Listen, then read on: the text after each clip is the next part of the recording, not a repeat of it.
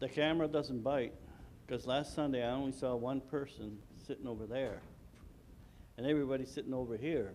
So I was just starting to wonder if you got scared of the camera again, or it kids me. And Natalie, if you started it. Oh, it's going. Okay, I didn't know if it was, so appreciate that. Let's just stand, look to the Lord this evening. Any requests as we would go to the Lord this evening as well?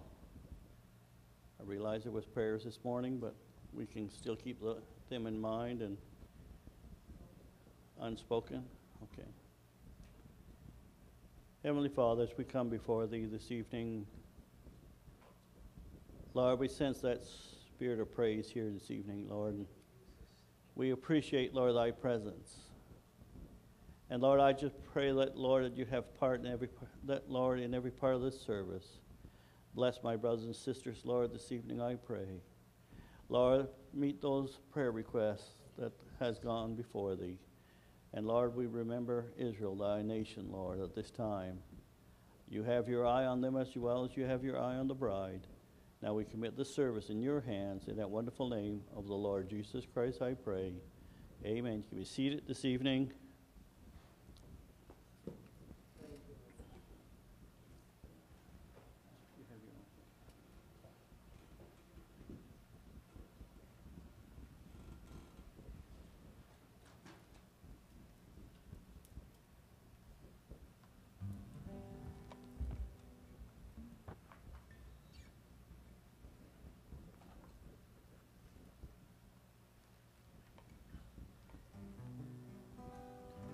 Little chorus is on my heart, so.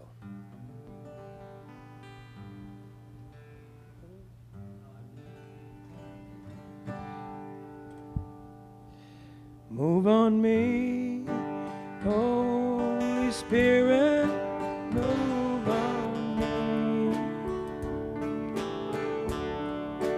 Move on me, Holy Spirit, move on me. Mold my heart and life to be what you would have me be. Move on me, Holy Spirit, move on me. Move on me, Holy Spirit.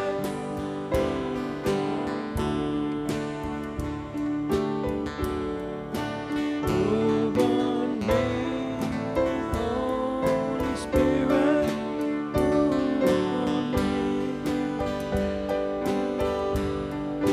Mold my heart and life to be what you would have me be. Move on me, Holy Spirit, move on me. Move on me, Holy Spirit, move on me. Move on me, Holy Spirit, move on me.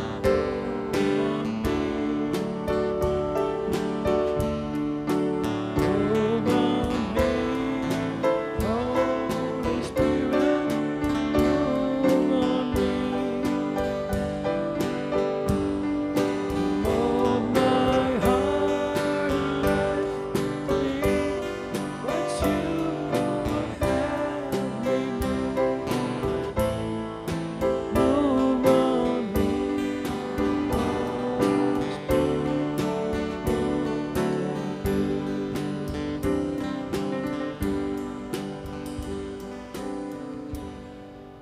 Thank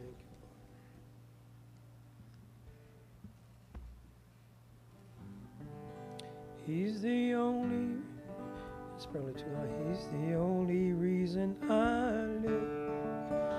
Oh, what a reason.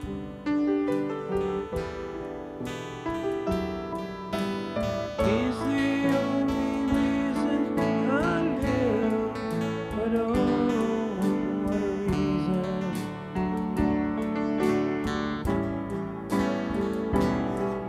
There's nothing in this world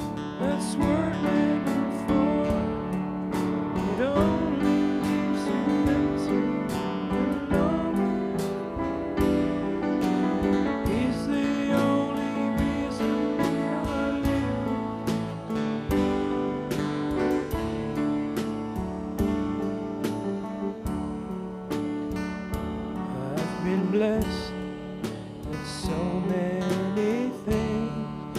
God's been so good to me.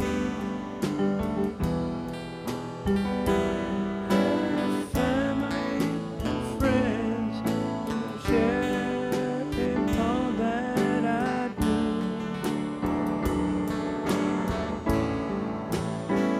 But if I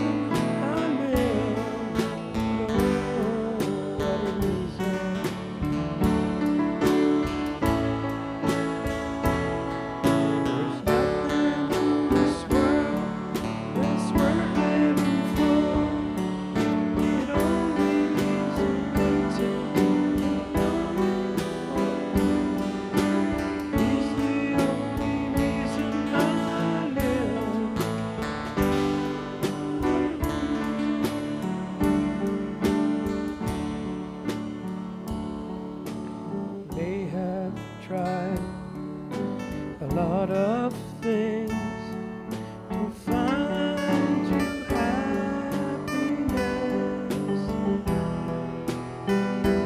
If you look there alone, you know it just can't be found.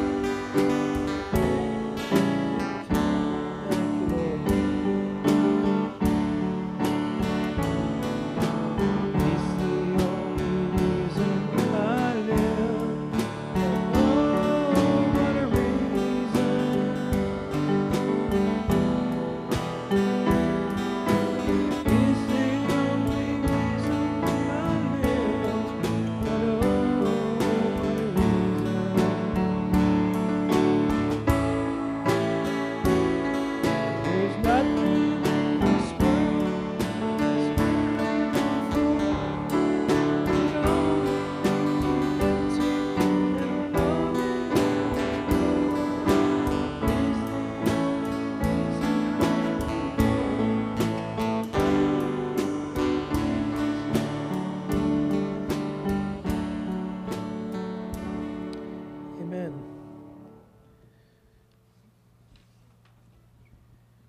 Did anybody have a number upon their hearts?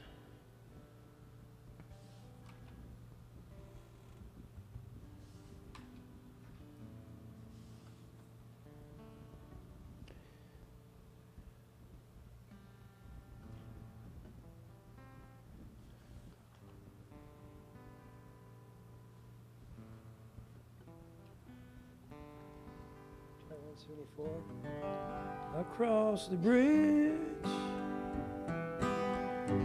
there's no more sorrow. Across the bridge,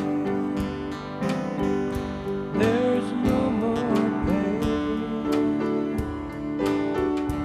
The sun will shine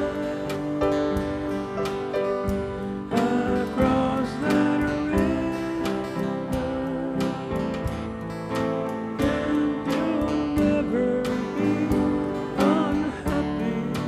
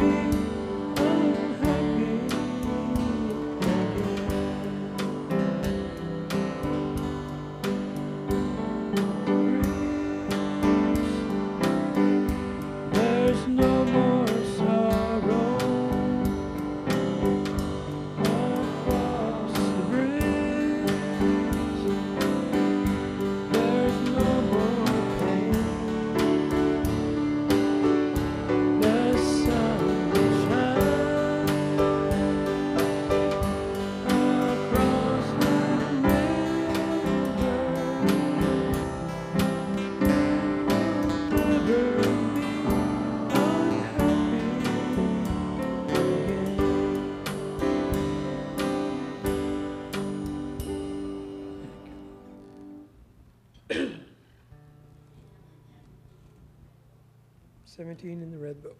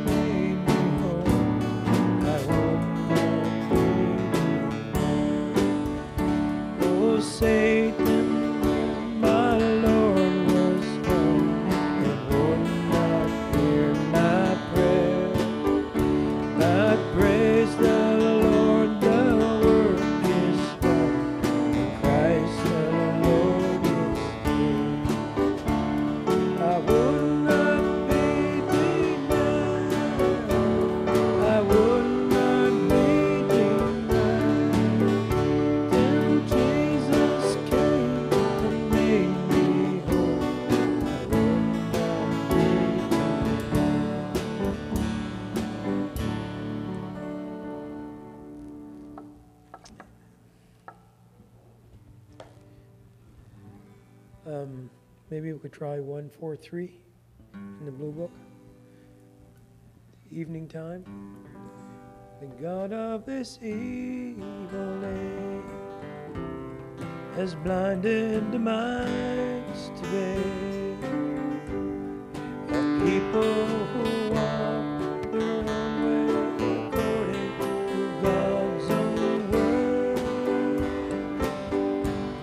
denying the things He's done, of sending His only Son, accepting the creeds of men, rejecting the word of God. This is the evening time, it's later than you think. The bride is preparing now for her Lord and me. All things are ready now, so come by here. He that has an ear to hear, the evening time is near. Darkness throughout the land, the world just can't understand. A prophet has walked this land, proclaiming the way to God. You wouldn't be saved today and follow the words He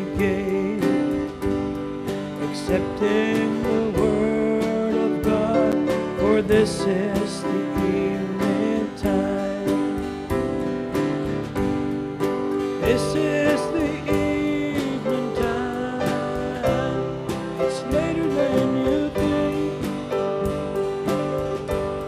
The bride is preparing now for her Lord and me. All things are ready now, so come by near here. He that has an ear to hear, the evening time is near.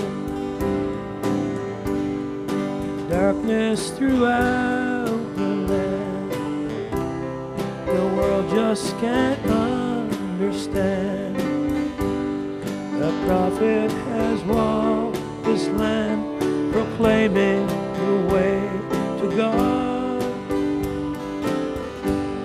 If you would be saved today, then follow the words he gave, accepting the word of God, for this is the evening time. This is the evening time. It's later than you think. The bride is preparing now for her Lord and me. All things are ready now. Near here. He that has an ear to hear, the evening time is here.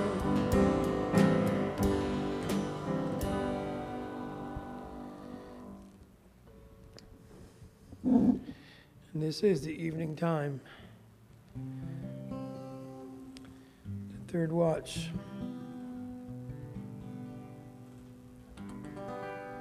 He will calm the troubled waters of your soul. Take your broken heart and make it whole. When the storms of this life around you roll, he will calm the troubled waters, the dark troubled waters of your soul. He will calm the troubled waters of your soul. Take your broken heart and make it whole. When the storms of this life around you roll, he will calm the troubled waters, the dark troubled waters of your soul. If your heart is burdened,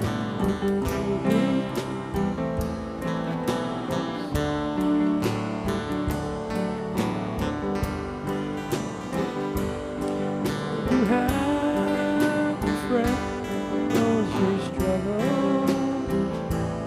You'll be sad, your friends have gone. He will calm the troubled waters of your soul. He'll take your broken heart and make it whole.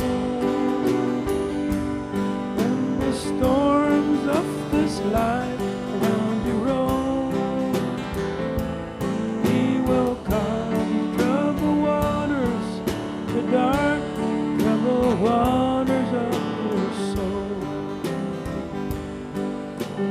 In your heart there is a longing,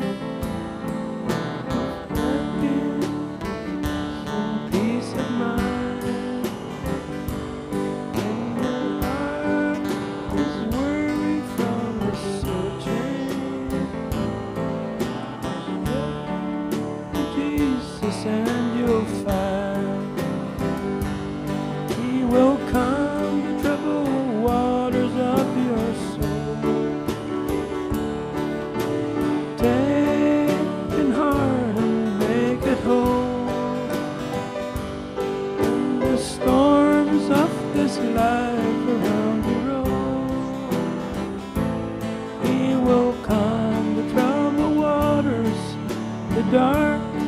troubled waters of your soul.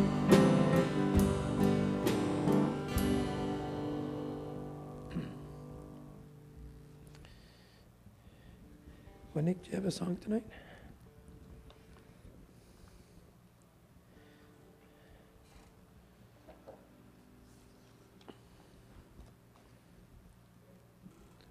Joyce, do you have one afterwards?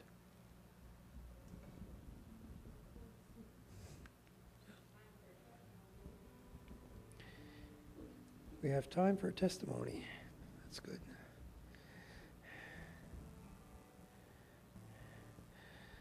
Well, I want to thank the Lord for all that He's done for me. We put our house up for sale probably 3 weeks ago or something like that, and I don't know what I was expecting. Probably wouldn't sell or whatever, but we had a lot of interest, and we actually sold the house. So the last few days, we're just looking at each other, and we're just wondering where we're going to go. And just one of those things. And I just said, well, you know, the Lord knows where we're going to go, because we sure don't know where we're going quite yet. So I'm thankful that we can put our trust in Him, and He'll guide our footsteps. And I just put all my faith in Him that He'll find the right place for us. And I'm thankful for all that He does for us.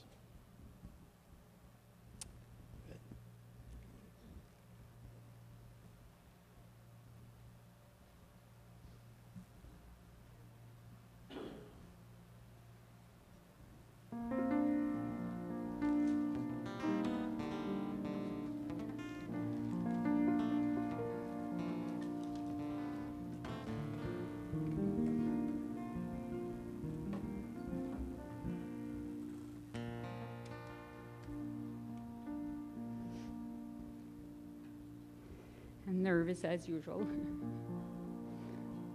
I will cast all my cares upon you.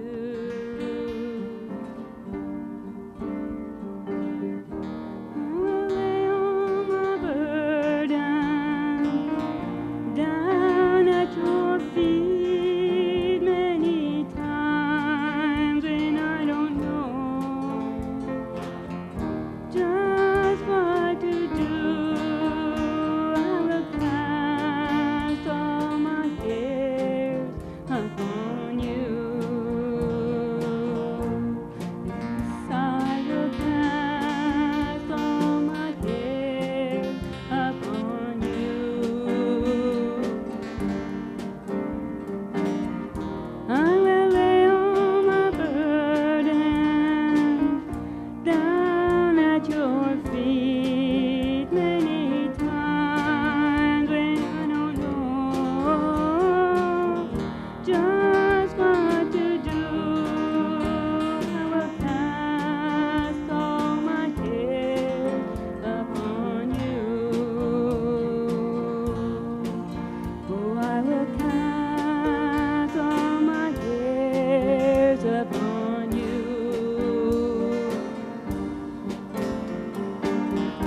I will lay all my burdens down at your feet many times when I don't know just what to do. I will cast all my cares upon you. Cast all my cares upon you. I will lay all my burdens down at your feet many times when I don't know just what to do. Yes, I'll cast all my cares upon you. Who is like you, O Lord, among the gods? Who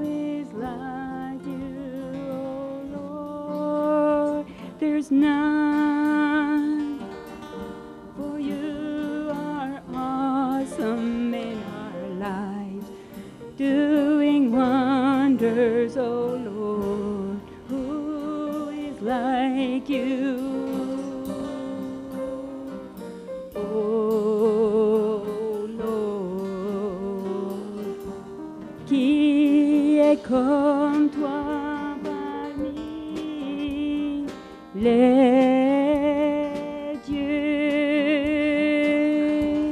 qui est comme toi magnifique en sainteté, digne de louange, opérant des prodiges, qui est comme toi, ô éternel. Oh, who is like you, oh Lord, among the gods? Who is like you, oh Lord? There is none, for you are awesome in our lives, doing wonders, oh Lord. Who is like you? Oh Lord. And I'll cast all my cares upon you. I will lay all my burden down at your feet many times, and you know, Lord, just what to do.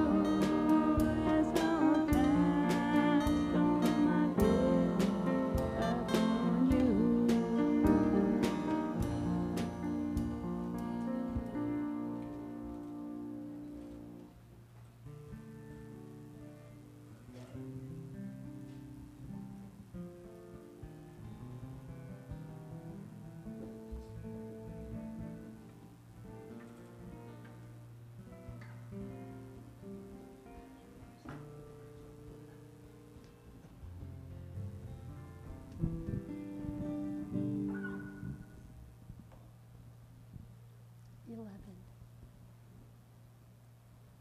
Number 11 in Blue Book.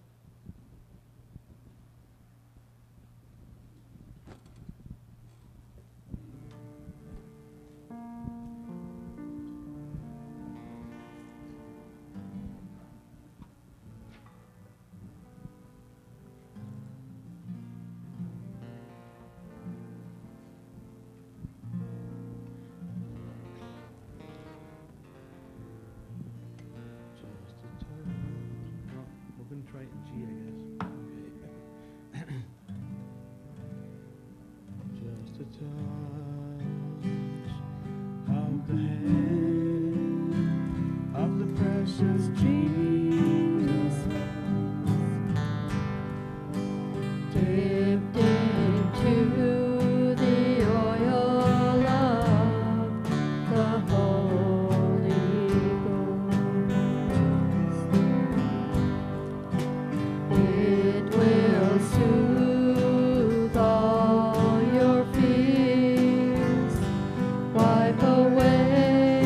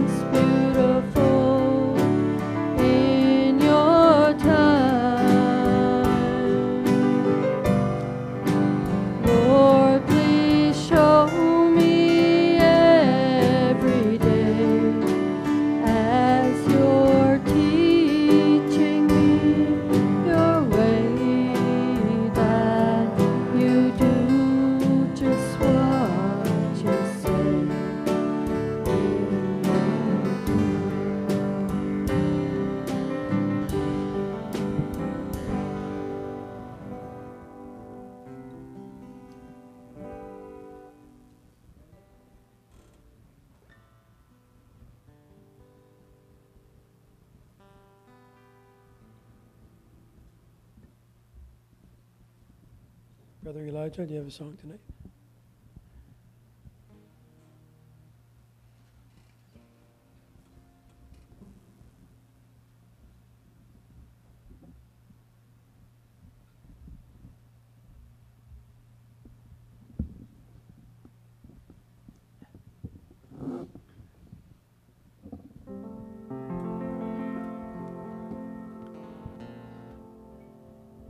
Can you imagine? Oh, can you dream? The boy will soon be gathering for that great wedding feast. We'll meet him in the air. There'll be no parting over there. Oh, won't it be wonderful? Won't it be wonderful to see the King? Oh, can you imagine? Oh, can you dream? Oh, can you imagine? Oh, what it'll be like to see him. And when our feet will lift off the ground, and we'll know we're heaven bound. Oh, won't it be wonderful? Won't it be wonderful to see the King? Oh, can you imagine? Oh, can you dream? Gates of pearl and walls of jasper, a gently flowing crystal stream. We'll walk on streets of gold, oh, where the earth has not been told. Oh, won't it be wonderful? Won't it be wonderful to see the King? Oh, can you imagine? Oh, can you dream? Can you imagine? Oh, what it'll be like, oh, to see him. And when our feet will lift off the ground, and we'll know we're heaven bound. Oh, won't it be wonderful? Won't it be wonderful to see the King? Oh, can you imagine? Oh, can you dream? The boy will soon be gathering for that great wedding feast. We'll meet him in the air. Oh, there'll be no parting over there.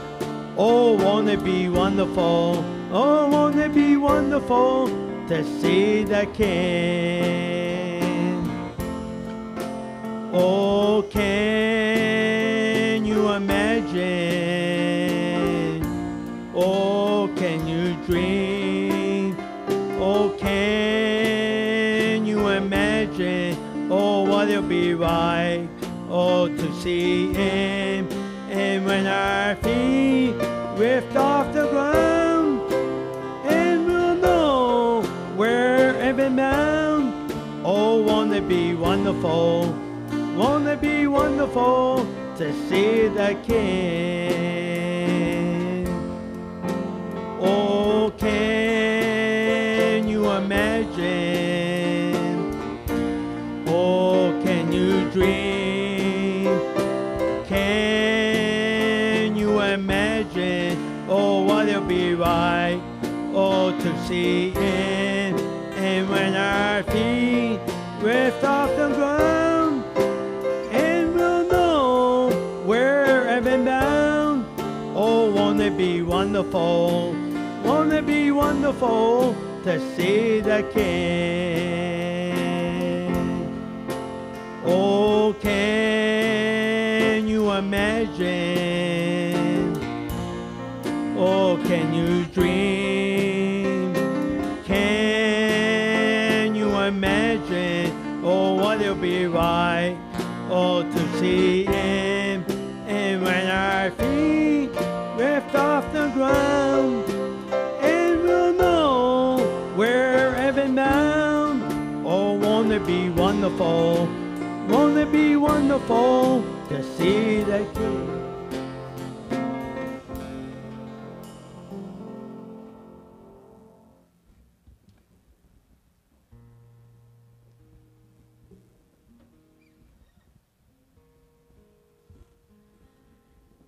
Everybody's happy?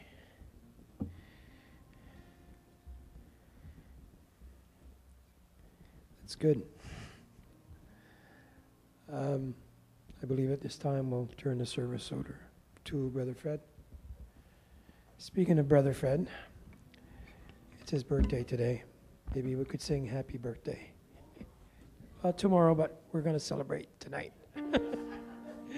Happy birthday to you. Happy birthday to you. Happy birthday, dear Fred. Happy birthday to you. Yeah. On you. God's blessings on you.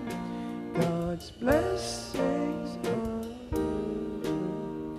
God's blessings on you. Wish we had some balloons and stuff. Arriba, arriba. Happy birthday, Fred. Got to tone it down a little bit.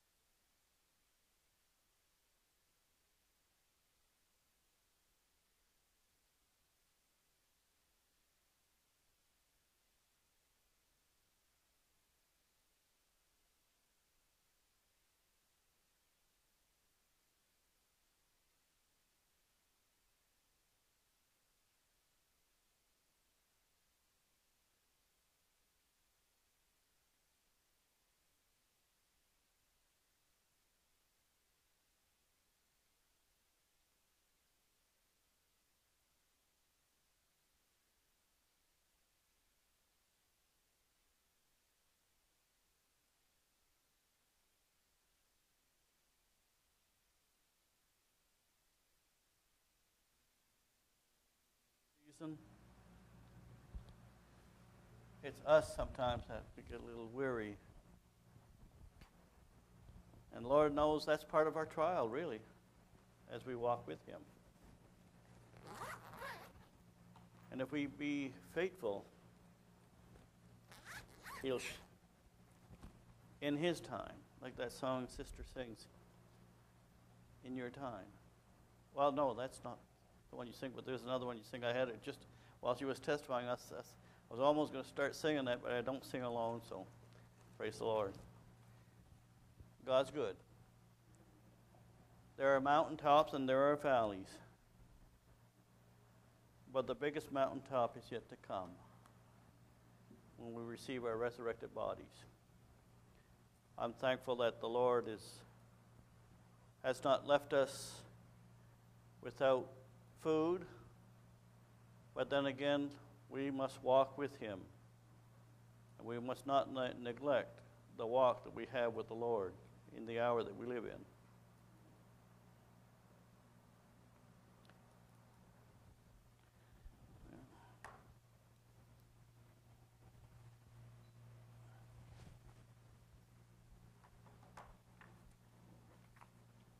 This morning we are reviewing some of the things that God has done over the years for you and I.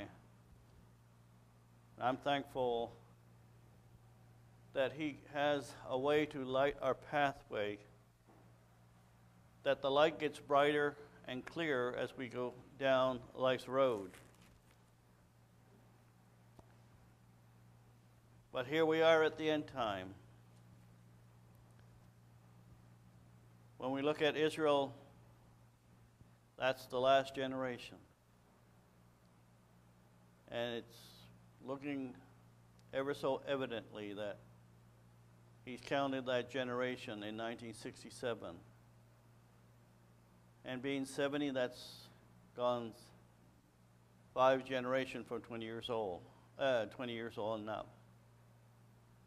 I'm not saying there's another 20 years. But if that be the scripture, that generation will see all things fulfilled, how long and how far? And God can do wonders in a few moments of time for us that sometimes we think things are going to be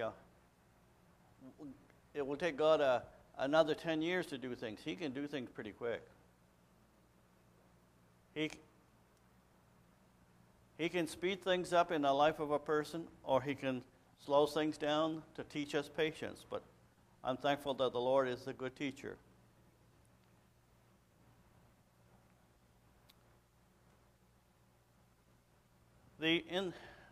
Now, I wanted to continue on from this morning, but I was looking at and concerning the day of the Lord, when we come with the Lord Jesus Christ, and how wonderful that'll be. I'm glad that we won't be doing the actual executing of the sinners, but with our eyes we'll see it. We're going to walk on the ashes of the sinners. That's when we come down and stand. And when that happens, there's not going to be ashes all over the whole globe. It'll be in areas where volcanoes are at to fulfill that scripture. Otherwise, we'd need a lot of brooms and shovel to clean the way, right? And so, but it will be part of God's word to being fulfilled.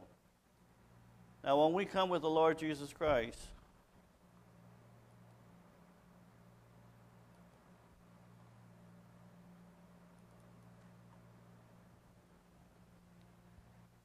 there's a host of angels that are coming with us. And from the scripture, we know that the army is plural in Revelation chapter 19, that the word says it's army plural. And so therefore the angelic host is quite a number. They're in the 50 to 100 million. That's a lot. But when you and I come with the Lord and we're dealing with the destruction of the earth in the day of the Lord, what are these angels doing? You ever thought about it? Are they just flying around the earth overlooking things? No. Because remember, there's a scripture talks about that at the wedding supper, or actually in the middle of the week of Daniel, that Satan is thrust out to the earth. That's in the week of Daniel. And all the unholy angels are thrown towards the earth. So when the Lord does come with the angelic beings, they will be dealing with those fallen angels. And the only scripture that there is that shows, and that's in Revelation chapter 20, if you want to go there this evening. I'm so used to preaching in the morning, I think it's still morning.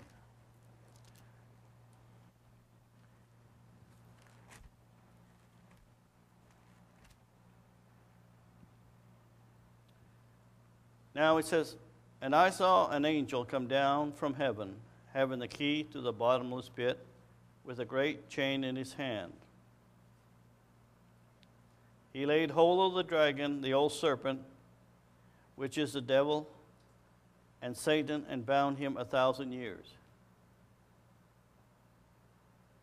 That just talks about Satan, doesn't it? But actually, when we read that scripture, it's a representation of all the fallen angels. That's why in the day of the Lord, the army that are the angelic being, they're going to be fighting against those fallen angels that has been on the earth, and they're going to be bound for 1,000 years. In that millennium, there is no fallen angels that's going to tempt those mortal subjects. Won't that be wonderful? Well, it'd be nice if we had that today, right? Does Satan bother you from time to time? Does he whisper in your ear? But you don't have to listen to him. We have God's word to hold on to. Now, as I was looking at this morning, I don't know if they are still here, but I'll just try it. Yeah, there it is. That's in 2 Timothy chapter 4, verse 1. The other week I mentioned it was 2 Timothy chapter 1, verse 4, but actually 2 Timothy chapter 4, verse 1. Anyway, by quoting the scripture, I think we have enough knowledge and understanding where that scripture is. It says here, "I charge thee before God and the Lord Jesus Christ, who shall judge the quick and the dead, at his appearing," which is one part, which we dealt with this morning. That his appearing has nothing to do when he comes in his physical second coming. Because then we're coming with him. We're not going to be judged then. We've already judged. We've been at the wedding supper. So that appearing has to be when the Lord comes and we meet him in the air, according to Thessalonians chapter 4, verse 16. And meeting him in the air. If there's 7 or 10 million of us, how close are you going to get to Jesus and say hello? So meeting in the air means we meet him in the spirit world. And so therefore, this scripture, small as it is, there is other scripture that talks about the quick and the dead concerning the bride of Jesus Christ. The quick and the dead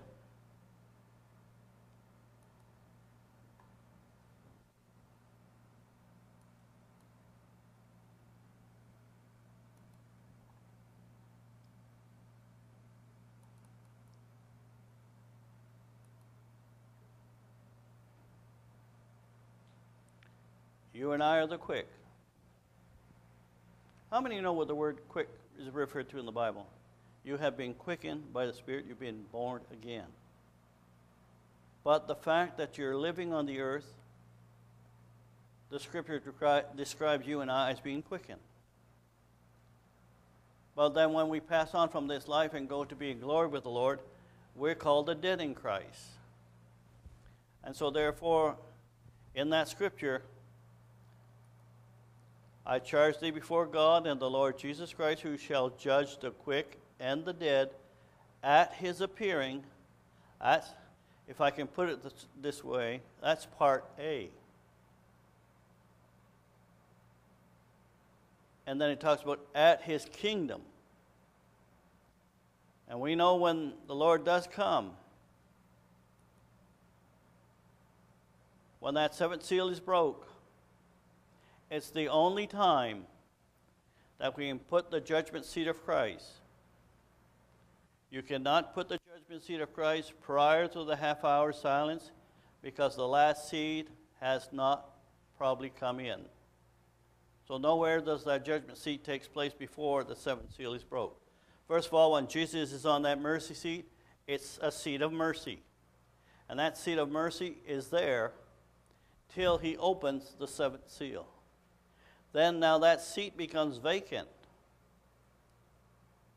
Did Jesus just disappear? No. It's shown a transition from being a high priest, and now he's moved into another role, which is now that seat is actually becoming, if you want to, not that he sits in that same seat, and it's not that it's a physical chair that you go sit down on, but he's moving from the position of being high priest.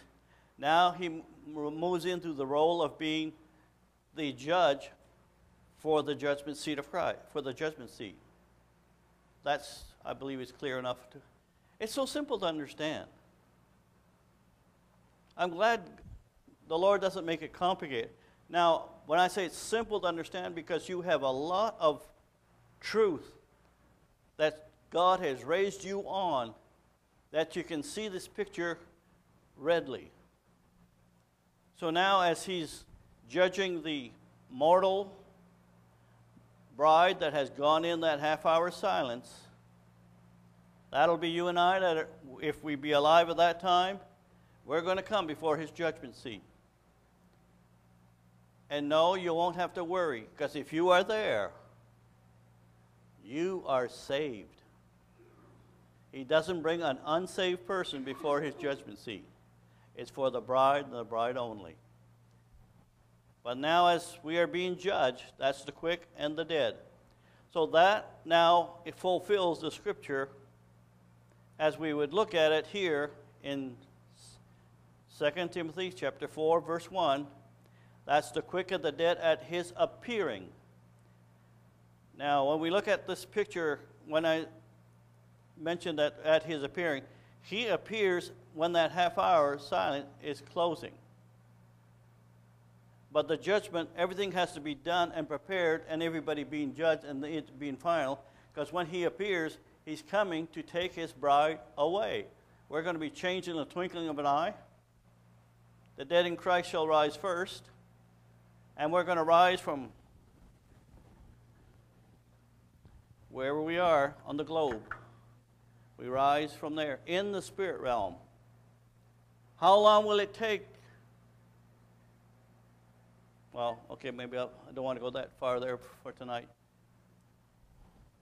Just to keep in line what we're looking at. So now that's at his coming that he's going to be judging the quick, which is down here on the earth, and the dead in glory. And remember, the dead in glory, it's on individual basis that has to come before him. And if there be 7 million bride saints, you don't do that in 6 months. That's why when we say the half-hour silence, we look at the boundaries of it. We know where the boundaries lie. We are looking at what's in it. By looking what's in it, gives us an approximate time of how much time it would take. Because I don't think in the spirit world things speeds up so quick that he can judge 7 million individually in 6 months. Now, that judgment seat is like, really, it's an interview. You've been saved. You've been called for the interview. Now, in the interview, the boss tells you, you're going to have this position, right? All right. Now, I want to go back to the next part. And his as his kingdom. Now, his kingdom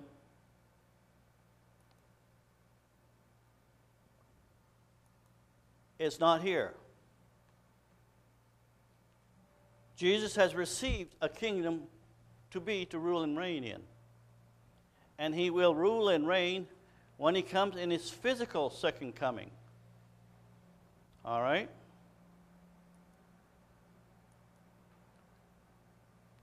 So when he does come in his physical second coming,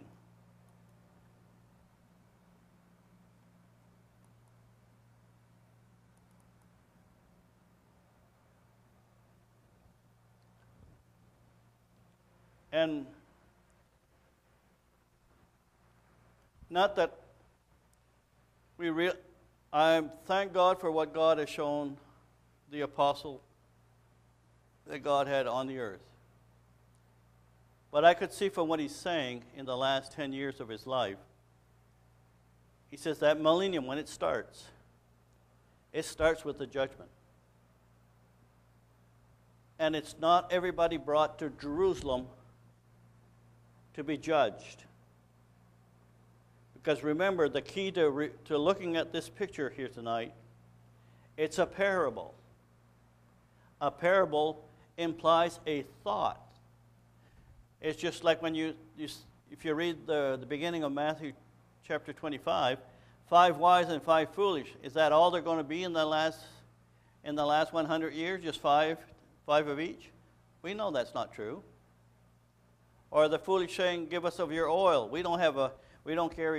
You carry a flask of oil with you in case a foolish virgin come and asking you. It's portraying what's transpiring. God's using words in a parable form to show what's transpiring. But it seems like when we get to Matthew 25, verse 31 and 32, where it says, when he comes and sits on his throne, and he divides the sheep from the goat, our mind goes in a literal mode and says, oh, he's bringing all the sheep right before him. Well, first of all, the holies of holies is only 20 cubits or 30 feet by 30 feet by 30 feet. You ain't going to put more than maybe 50 people in there if you can crowd them in.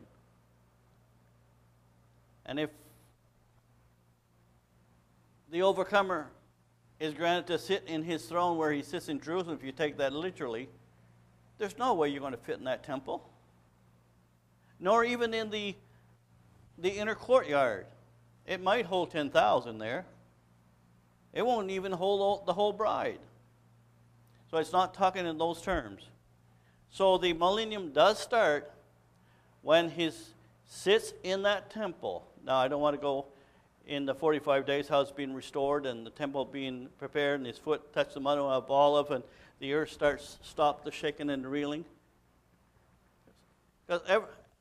Now, some of you may be not as old as I am, since I am 70 now.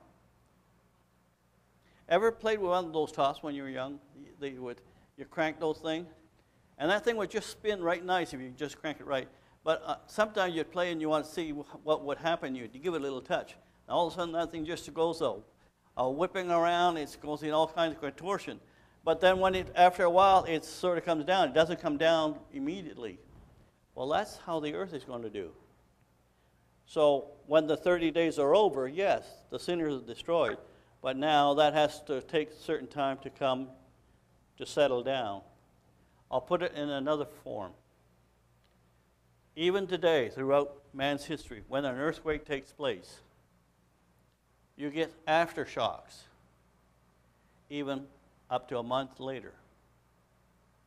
All right? So even if it did stop God says, whoop, I'll stop it after 30 days, there's still going to be aftershocks. But the fact that Zechariah 14:4, when that Mount of Olives splits, it to me is a signal that's the last earthquake. He's getting ready now to go into the temple and start that millennium rule. Now, when he's in that millennium rule, we know that he's going to divide the sheep from the goats. And dividing the sheep from the goat, when you looked at verse 31 and 32, if you're looking at it just him sitting on a throne and seeing a whole bunch of sheep and goats, then you're missing the picture. When he sits on that throne, what does it really represent? He's setting up his government. And the government has representative, which is the bride. We're going to rule and judge the world. Jesus is not going to be saying, now wait a minute, bride, step aside. I have to separate every sheep and every goat. That's not how you portray the picture. As we come in our places, when his foot touches the Mount of Olives, he's in Jerusalem. You and I, as the world turns, which we can be anywhere in the world within 24 hours, from the spirit world, as we drop down, we'll drop down to our countries, and we'll drop down, and then we'll bring the sheep and the goats that are alive in our country and where we come from. There's another picture maybe I could kind of portray.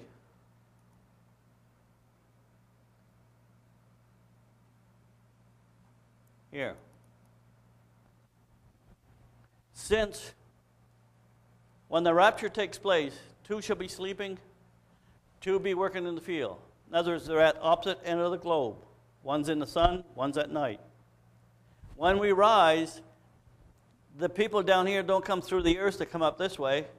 They rise in the spirit world where they're at, right?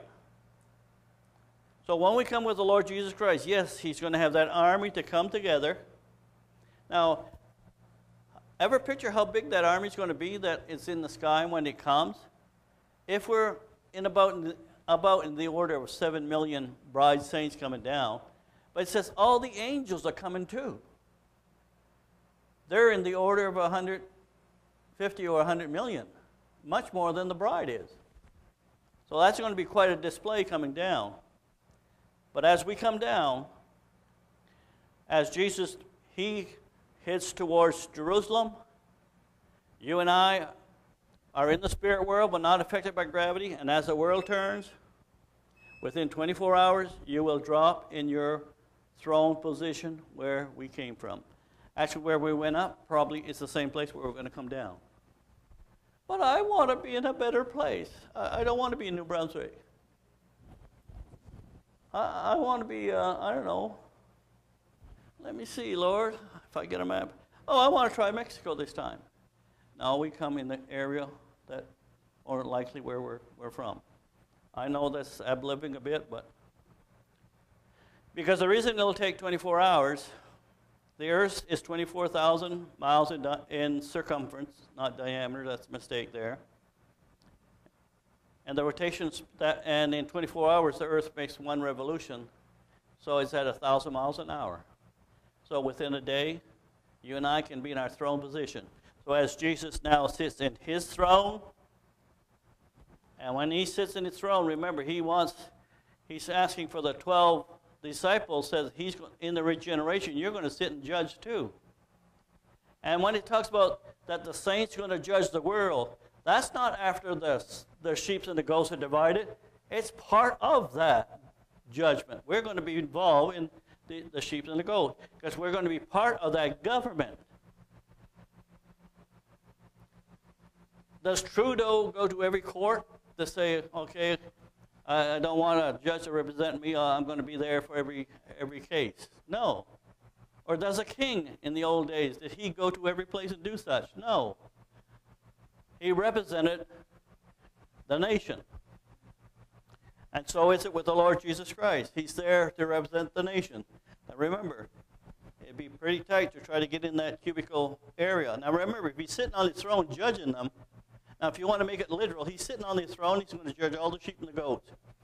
How many sheep can you get in that inner court? Not very many. That'll take a whole while. And when we're talking about few, there's 7.5 billion people on the planet. If 1%, would you say 1% would almost qualify as being a few? Well, 1% of 7.5 billion, if it's not on? Huh? Oh, the battery's going. Okay.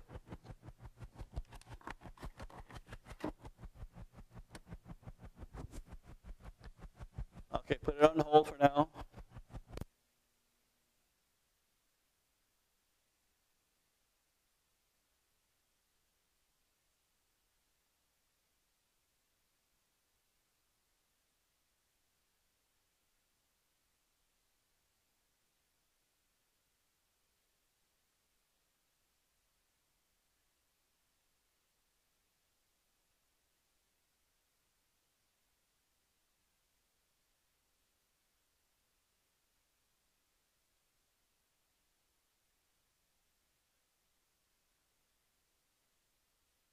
that better? Okay.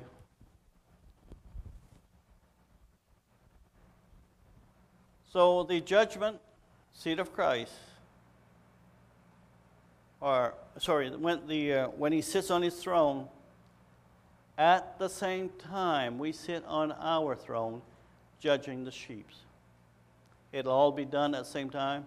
When it talks about that the scripture talks about the saints going to judge the world, it begins right from day one when we sit on the throne, and part of it is judging the sheep and the goat. Well, I don't want to send no goats to be banished away. Well, what are you going to do during the millennium if one misbehaves?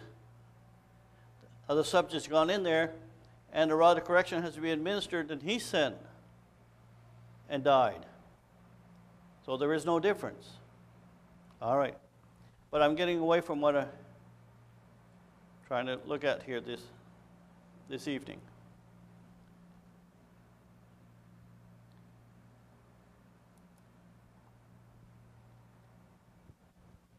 And I had mentioned earlier, got away from the thought too as well. In the last 10 years, Brother Jackson always put, when Jesus sits on his throne, that's when the millennium starts. The judging of the sheep and goats is the part of starting that millennium. And because we'll take a little pet scripture and say, well, enter into the joy of the Lord, or enter into the kingdom that's been for you. Well, inherit means they're standing there. It's not because inherit that's when the millennium starts. Because to show when the millennium starts, one key scripture you have to get around that points that it has to be right there after the day of the Lord is over. And that you will find.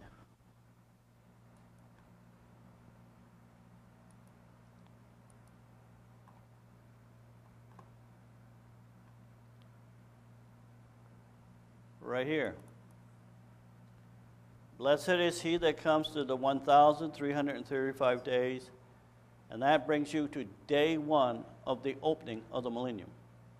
You can't twist that or turn that and say, well, the person is blessed before the 45 days. He's blessed because the millennium starts in 1,335 days from the middle of the week.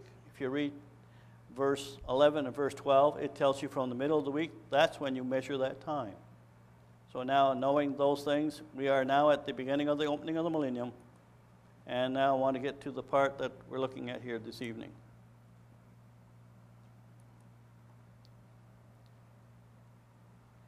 So we're at the opening of the millennium.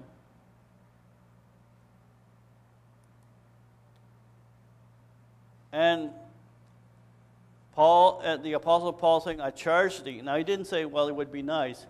He's really making it, he's stressing the point. He says, I charge thee before God and the Lord Jesus Christ, who shall judge the quick and the dead at his appearing. That's when he comes for you and I, for the bride. And his kingdom, that's when the kingdom is being set up. Now,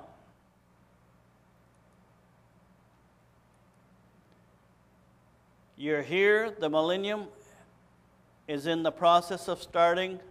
He's dividing the sheep, in the process of dividing the sheep and the goats.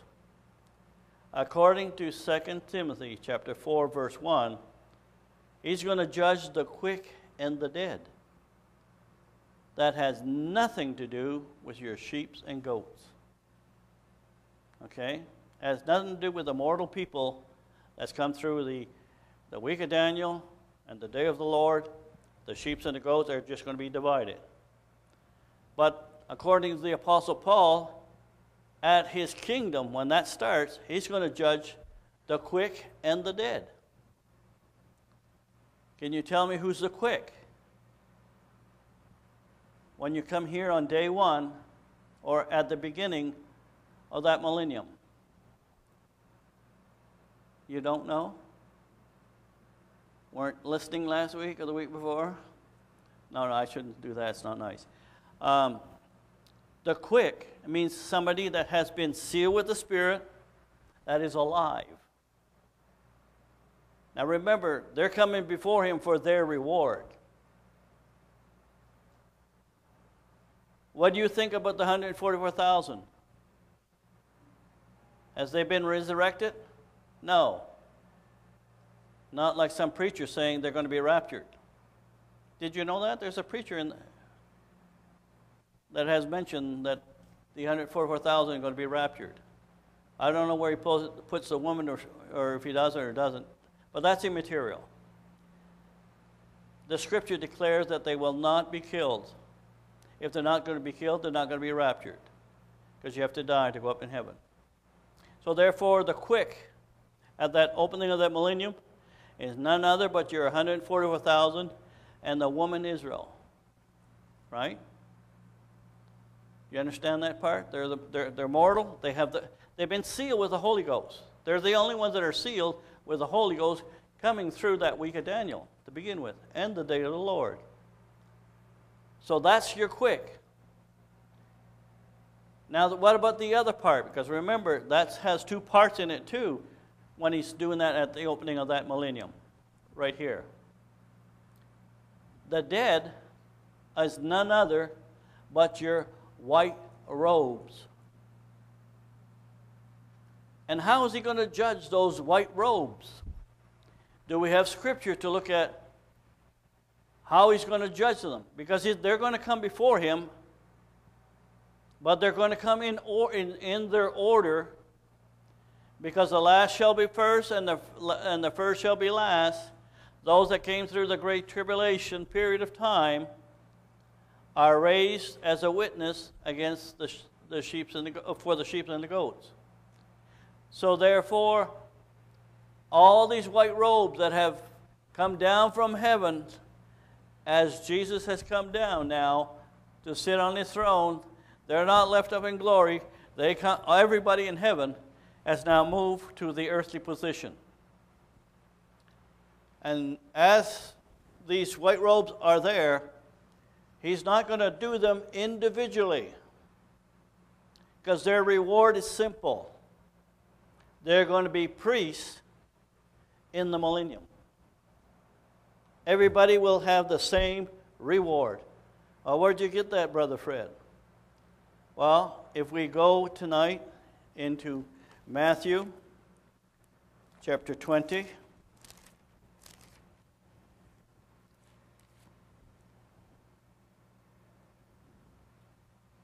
He says, the kingdom of heaven is like to a man that is a householder, and went early in the morning to hire the labor in his vineyards. And when he had agreed with the laborers a penny for a day, he sent them into the vineyard.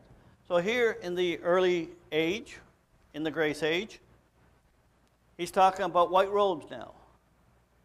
He says, do you agree to work for a penny and your reward will be 1 penny? He's not talking about their salvation, he's talking about the rewards. Because the Holy Ghost is not a penny. The penny is a reward, right? Somebody gives you a dime or $1 or $10 or $100, it's like a reward. All right. Then there's some that came later in the day.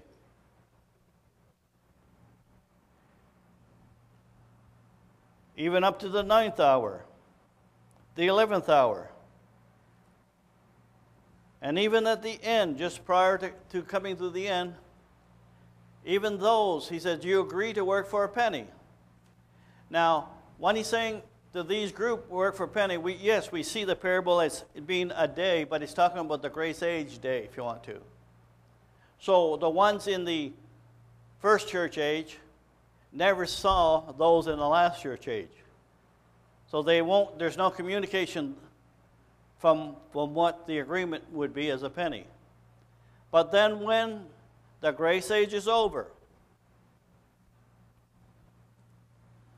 okay, and then we find that in verse 8. And so when evening was come, the Lord of the vineyard said to the steward, call the laborers, call them all. Why is he going to call them all? Not in a half-hour silence, not in the time for coming for the bride. He's going to be calling them all when he comes and sits on his throne. Call the laborers and give them their hiring, and beginning from the last to the first. Now they're all there as a bunch. And when they came that were hired in about the 11th hour, they received every man a penny, and they were rejoicing because they came at the end. But when the first came, they supposed that they should have received more. And they likewise received every man a penny. And when they had received it, they murmured. They didn't murmur to the point of sinning, but they were unhappy with their reward. Now remember, these white robes have salvation. But we're talking about the reward part, not the salvational part. And saying to these last that have wrought but 1 hour, thou hast made them equal unto us, which have borne the heat, the burden of the heat of the day, and said, Friend, I do thee no wrong. Didst not thou agree with me for a penny? In other words, did you agree for a penny's reward for the work? He says, Take that which is thine and go thy way, and I will give unto the last, even unto thee. So everybody gets the same penny, gets the same reward. So although that the white robes are a large multitude coming out of the grace age, he's not going to be taking 3-4 years to do all, if there be 10 million of the white robe people. That would take a long time for each one to give, hey, you come up, you're next year a penny, next month you're a penny. It's just a parable showing all of you that came through the grace age. You could have been bride, but you fell short of being a bride, so therefore you have been accorded eternal life as white robes. And so according to the word that's been written, that everyone that has white robes is going to be priests in that kingdom. So that'll take very short order. So when it comes now, he's dividing the sheep and the goats. He'll bring up those. And it's not, and those white robes are not all in Jerusalem. They are worldwide. They'll be where your throne is at when this is unfolding all at the same time. Now, remember, this is a government in function, in work. Jesus sits at the top. He has his 12 apostles there. And the 12 apostles are not the only ones who are going to be judging the 12 tribes of Israel. How many know there was 5,000 and 8,000 Jewish bride in the first year of when the grace age opened? So they'll be judging, since they're bride, they'll be judging as well. So that'll cover that nation pretty good, wouldn't it? All right. So now, as he's getting ready to divide the sheep and the goats, he brings forth the white robes that is associated in the week of Daniel, that has been there as a witness to what the sheep did and what the goats have done. I don't want to read all of Matthew 25, the parable from 33 down to 47 or so. But basically what it's saying, that he's going to bring them in their time frame. He's not going to bring them all at once, because according to what the angel told Daniel in the 12th chapter, Daniel, wait in your order, you will be there. Okay? For their time. Is this, so getting back to the scripture now, so therefore at the beginning of the millennium, yes, 2 Timothy chapter 4, 1, and I call it the B part, is at his kingdom, there is a judgment for the quick, which is your 144,000 and the woman, and the dead is your white-robed saints that are getting their rewards. Now, one day, a woman asked Jesus, can you get my two sons to sit on your left side and right hand side? And Jesus says, it's not for me to give, it's the Heavenly Father. And we don't know who that is, or at least not that we know in this time, who will be sitting on this right hand side and on the left hand side. That's pretty well in that room where he's at. And who they'll be, it's the Father that's going to determine who's going to be sitting right next to Jesus. It's not even the 12 apostles. Because he told them it's not for you to know. It's the Father does that choice. He says it's not mine. So there's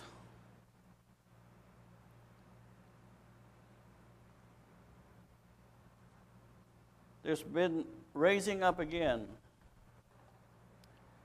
and it's been dealt with in the past.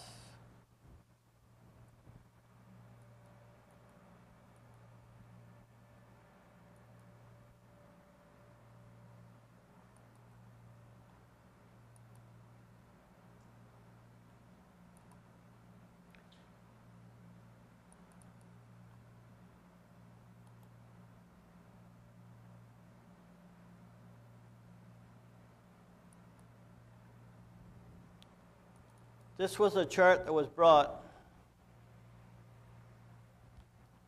in 2000, after 2005, probably around 6 or 7, I don't know the exact year. And this is talking about the penalty being over.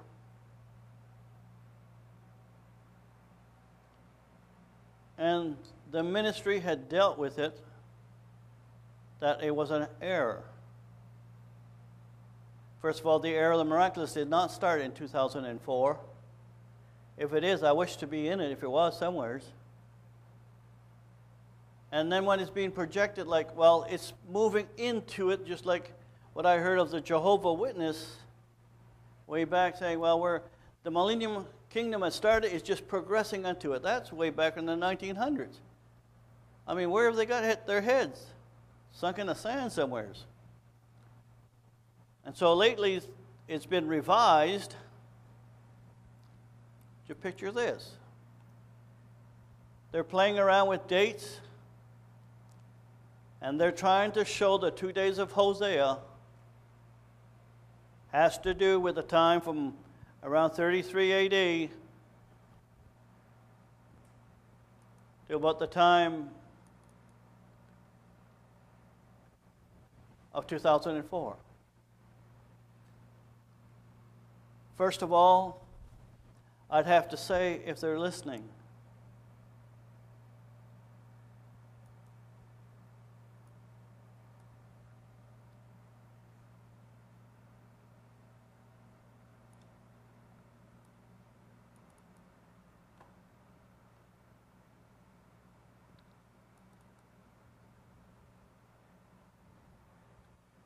well, that's not the one I wanted, but should be close by. And it doesn't matter, it'll do the same, I guess. Might have it in the day of the Lord. Yeah, here. When the angel came to see Gabriel concerning the 70 prophetic weeks concerning their people, that nation, and says there would be 70 weeks determined, that's a time clock for you Jews. You can measure it with God's clock and time from when it started till the 69th week. But when the 69th week came, the clock stopped. What part do these don't understand that the clock is stopped? God is not marking no more time for Jews, period, till the 7th week starts. That's how you read Daniel. The clock has stopped. God has cut off time dealing with the Jews till he picks them up in the 70th week. So the clock stopped in 69. He'll start it up again over here. So the 2 days of Hosea, if God said there's only 70 weeks, I stopped the time clock for dealing with the Jews in the 69th week. Although it is an Old Testament prophet, Hosea, those 2 days has nothing to do with time counting for the Jews. Because otherwise, then the clock didn't stop. It said, well, it stopped temporarily till Hosea comes in and fits something in there. That is an error. When the clock is stopped, those 2 days of Hosea is Gentile time. And when the Gentile time starts, it will run till the week of Daniel begins. They coincide, stopping at the same time. You don't have to use any calculation, and they try to use dates, whatnot. Do you know what date, year, today is in the Jewish calendar? No, you don't. I realize that. Sorry, I shouldn't ask that question. But I'm just using that to catch your attention. It's year 5,777. So if you're using 1,000 days as a day exactly with the Lord, first of all, you're going to fall in a lot of problems. The flood did not happen in the first 1,000 years. Well, someday will rig this up, and then it means this, and mean that, and the other thing. I'm sorry, but we're living now in the Jewish year from the days of creation. There's the Jewish are saying it's in the year 5777. That's in 217 right now. And in 217, according to our Gregorian calendar, we're in 6017. Well, the Jews start the beginning of man, when they look back in the BC period, is 3,761. As when you go back from the time of Christ, going back from the Jewish point of view, that's when Adam was placed on the earth. Well, if you go back from there, and to us, it's man puts it as being 4,000 or 4,001. Usher, different ones have put in certain dates. So you put in 2,000 years for the Gentile, which 2,000 of our time now brings that we're at 2017, right? So 2,000 plus 4, that's 6017. So if you're playing around with dates, there's nowhere in the Scripture you're going to get those dates to match up. But how simple it is, if we look at the Scriptures, right, that Hosea was really talking about the time of the Gentiles. It says after 2 days, after the Gentile is over, that's when he deals, spiritually speaking, with the Jews. So right now, the Jews are only going to be talking about they're going to be spiritually spoken to when the week of Daniel begins. That's what Brother Brown taught. That's what Brother Jackson taught. Not putting emphasis on that, but from the Scripture point of view. Then, when it comes to the point where the Gentile closes and the Jews are over here, sometimes Satan gets to the place, well, they're being revived now in the land. I don't know. I don't know much about English, but I know the difference between restoration and being renewed, revived. So God is restoring Israel to her place till she's all in the land and in her full complement, that's when he will revive them. Right now we're living in the restoration, which has nothing to do with revival. If God was reviving the Jews, yes, they're getting happy that they have the land and so forth, but you mentioned that Jesus is the Messiah, and the Jews will let you know real quick, no, he's not. It's Jehovah, and he's going to send a Messiah somewhere. They never accepted Jesus Christ. So therefore, yes, from 1948, as God brought them into the land, and they got more land, and they're going to get more land until they get their full land, to me that is restoration, not them being made alive or in that manner. Anyway, I just want to finish that with that tonight. I thought, let you know, well, most of you understand that the 2004, yes, it's sad that Brother Jackson passed away. And yes, he had every right to say from 33, from what he was looking at in those days, that it would probably end in 2004 and a half. And what gets me sometimes,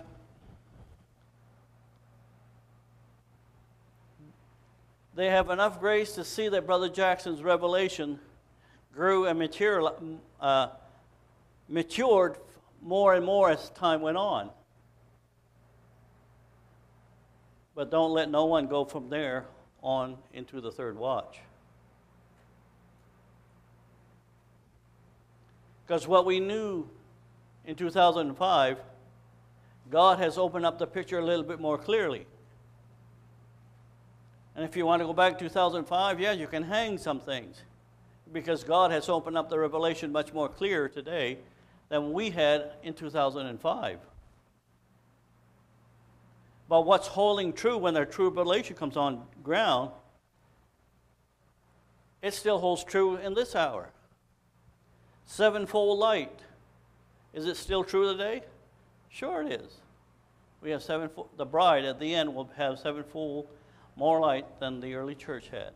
Not more of the Holy Ghost, but more knowledge of the revelation of God. And in order to know more of the revelation of God, that's why in Revelation chapter 19, verse 10, it talks about that the testimony of Jesus Christ is the spirit of prophecy, and it's through that spirit of prophecy that the bride here at the end time will come in to that sevenfold light. We have not reached the climax of that sevenfold light, but we're getting near to a good portion of it now.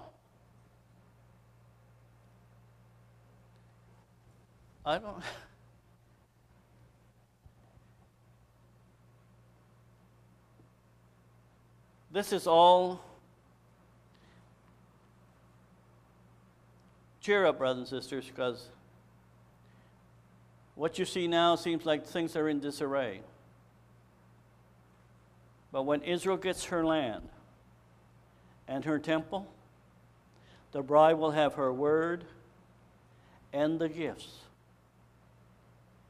And whatever needs to be done to put things in order, that's when it's going to transpire. And for that short space of time, while Israel has a miracle war, the bride will be moving in a miraculous manner, and we'll have but a short time till we hit Ezekiel 38 and 39. And between the miracle war and Ezekiel 38 and 39, if there be 3 years, be about it. Jesus' ministry was 3 years. Now, I'm not saying it has to be 3 years. Now, somebody will say, oh, he's putting dates again. But you have to put in a certain, let's put it this way, it's not in 2 seconds, right? First of all, when the miracle war happens, they have to clean some of the rubbish out of the way. They got to take down the walls they put up. And the dromedarian way down from Dedan has to bring up those sheep, and they're not going to come on jet planes. They're going to bring them up in a certain in their car, in their trucks, or whatever case may be, to come up to Israel. The temple's got to be built. Yes, all the stones is there, but throw it up. You don't do that in 2 weeks. They may take a year before they get the whole temple ground and everything settled in its place. So it is plausible that from the miracle war to the Ezekiel war, there could be a space of 3 years or so. That's enough time for the Holy Ghost to move in a mighty manner to bring this bride to completion. In my heart, I can't see it come together before that miracle time happens. Because men are set in their ways, what they believe. Not even dynamite can move them out of their position. But when God starts confirming with signs and wonders, not everybody is going to be right. We can all be wrong. Well, if we're all wrong, then there'll be no bride, right? And so therefore, I believe the Lord will be confirming what has been truth. And what I long to see, and I wish it would happen before, is the 9 spiritual gifts.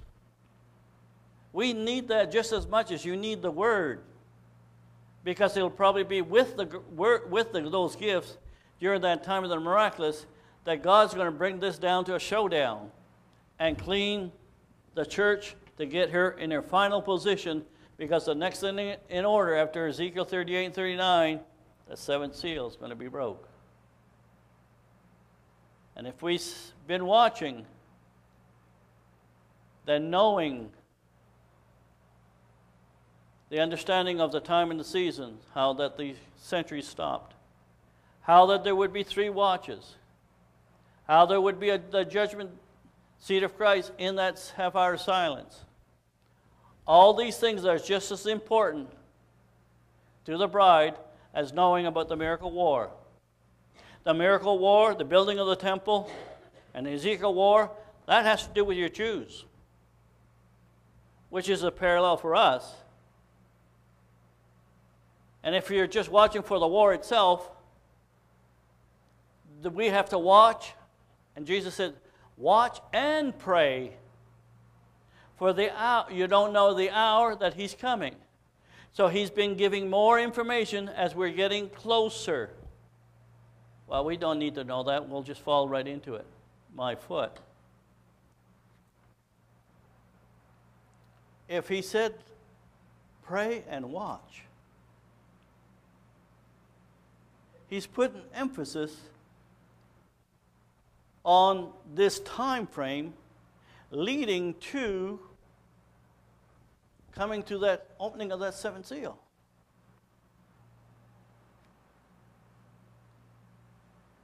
I don't know about you, but I rejoice inside for the things that God has opened up. Okay, maybe you just want me to preach John 3:16 for the next following year. Will that be okay with you? Will everybody be at peace? We love one another. We got to live right. That's important. Don't neglect that. And there too, do we check ourselves, or if we've been drifting in how we should conduct ourselves and how we should dress when we, not just coming here before the Lord, but as in our daily lives? That's important too. God looks upon it. No, it won't. He can correct us. It's not going to take away your salvation. If you're a child of God, you're a child of God. Right? I don't know. Maybe next week I'll come in with just a T-shirt. How about that? You think the Lord would be happy with that? Maybe in a pair of shorts and sneakers wouldn't hurt because it's warm, you know. My foot. Remember, we're coming before the King. Royalty. When we assemble here, no, you don't see him, but he's looking upon us. Now, if the Queen of England was here to talk to you and I, a lot of people would just dress right. And when I see the Queen, she does come from time to time, somehow some of the women put on dresses. Why? Other times they're all in pantsuit. Now, I'm going down the road I shouldn't be going down. You're afraid you're going to make us feel bad. Good. I'd have to say you should be thankful you're not living in the days of Brother Branham.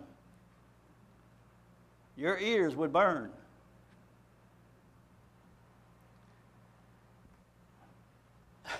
No. He preached on dress. He preached on shorts. He preached on bob hair. He preached on a whole lot of things. Now, that's the women's side. But on the men's side, just as well, just as bad. You're not going to go down, well, do you like my fluffy shirt?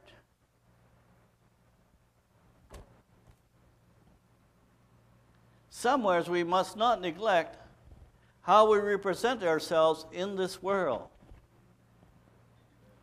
Now, we can put down like a hammer and put down the rule like they've done in Pentecost.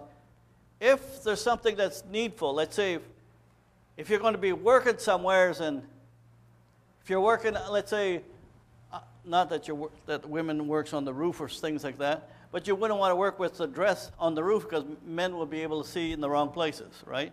So you'd want something to cover yourself. First of all, women should be on the roof anyway.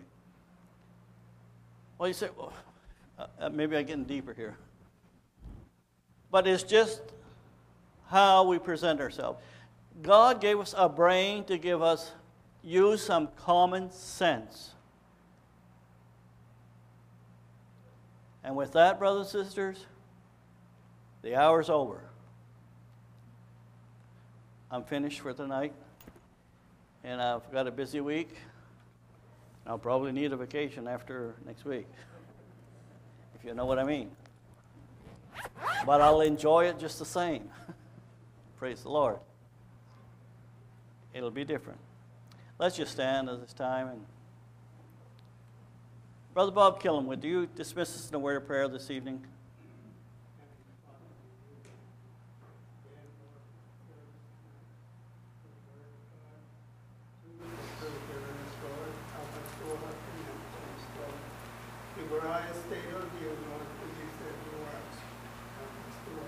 Guide us now, Lord, as we go through this time. Home, keep us safe on the highway. In Jesus' name. Amen. Amen. God bless each one.